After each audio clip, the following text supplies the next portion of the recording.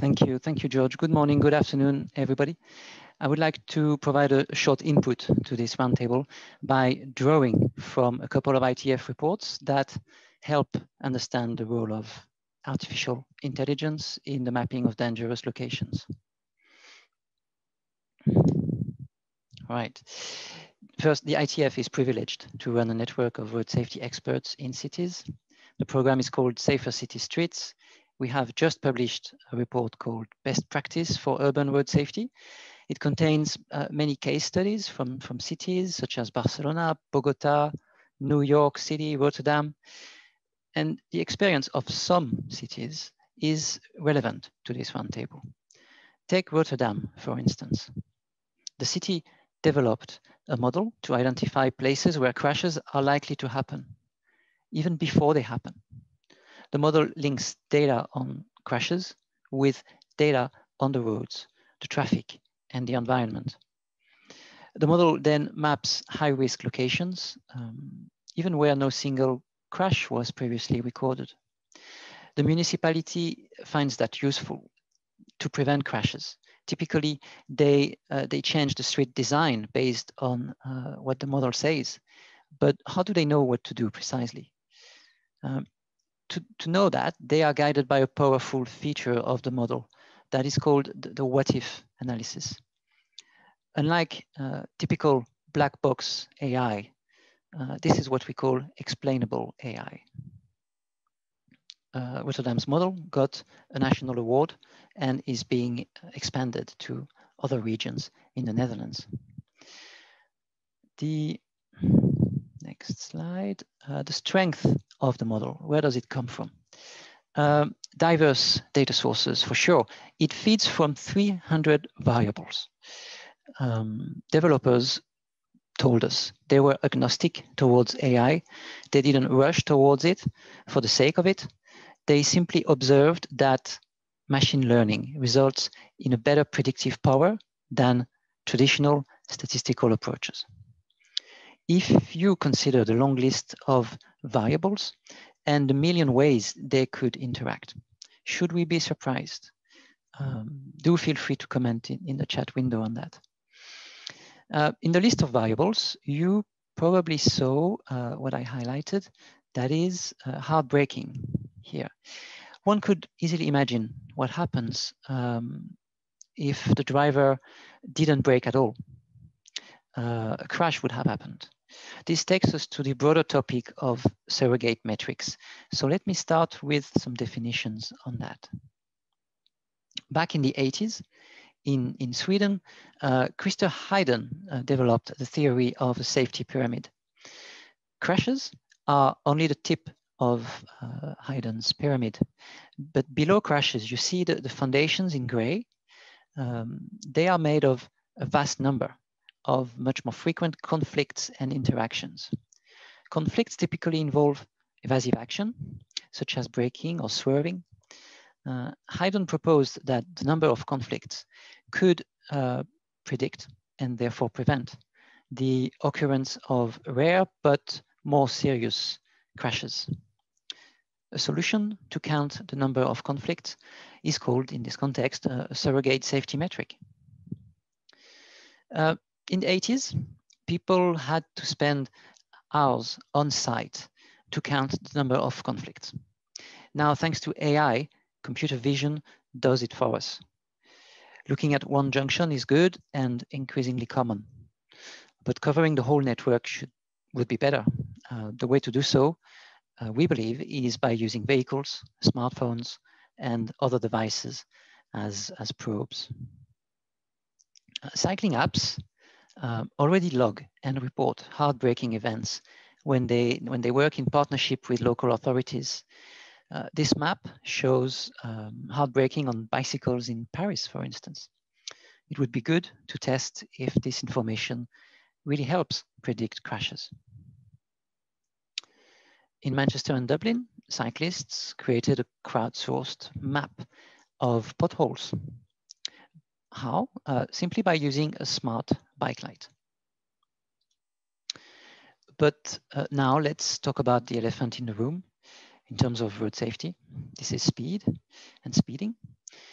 We know that a 1% decrease in speeds results in a 4% decrease in road death. On this example, the New York University compiled data from over 100 drivers for several months.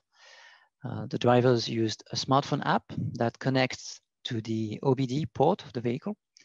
OBD stands for onboard diagnostic. It makes it possible for third-party telematics to read data live from a vehicle. And this is important because smartphones' GPS signal can be very, very noisy in urban canyons, in which case the vehicle's odometer is more accurate. We believe that precise speed data is of great value to road safety professionals. On the left is a map of speeding hotspots in New York City. On the right is a map of critical braking events. Such information can be presented on a dashboard by district, by time of day of the week, by month. It could support enforcement, support education, support traffic calming measures, and it could help evaluate their benefits. And yet not every city has access to precise speed and speed distribution data. Why? Let's discuss.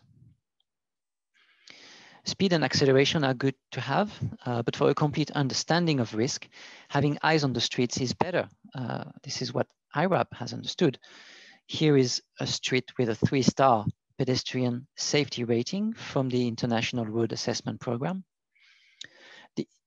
One image is useful to report on static features such as horizontal markings, such as footpath, fencing, etc.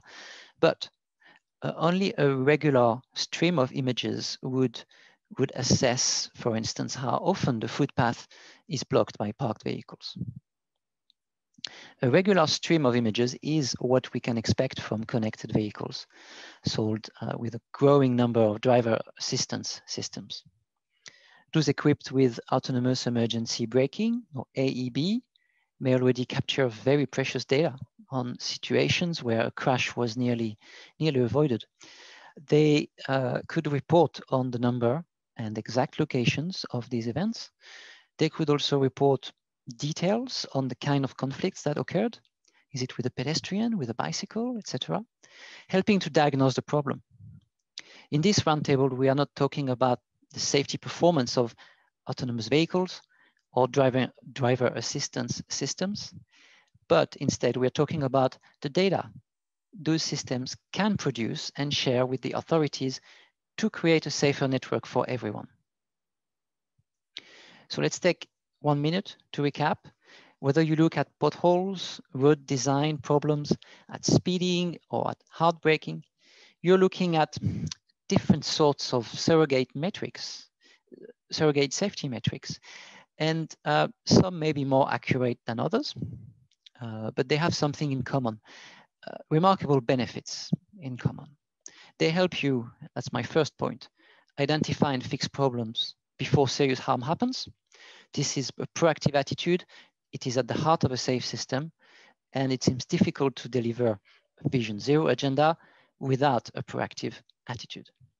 My second point is that using surrogates, you don't have to wait for 5 years for accumulated crash data before you evaluate the benefits of an intervention. Benefits may be estimated within days or maybe simulated beforehand. Is it too good to be true? Some people remain skeptical. More research would be welcome, indeed, for the rigorous evaluation and benchmarking of the power of surrogate to predict crash and predict especially the serious and fatal crashes. Much of this material I talked about is taken from another ITF report called New Directions for Data-Driven Transport Safety. From what I presented today, we conclude that automatic data collection covering the whole road network, not just urban junctions, is possible and seems like an opportunity which must not be missed in a safe system. Connected vehicles, smartphones are potential data sources, and the road safety community should explore both avenues as data sources. Among surrogate safety metrics, we found low-hanging fruits, such as the occurrences of a vehicle's when a vehicle's active systems are triggered. This does not seem to require any 5G or any many gigabytes worth of data flows. This is very simple data. And this third point here is that we hope to put, we already put much hope in surrogate safety metrics, and so much that we should conduct more research on it. This will build trust and accelerate their adoption for the proactive management of road safety. That was my input to this roundtable. Thank you very much.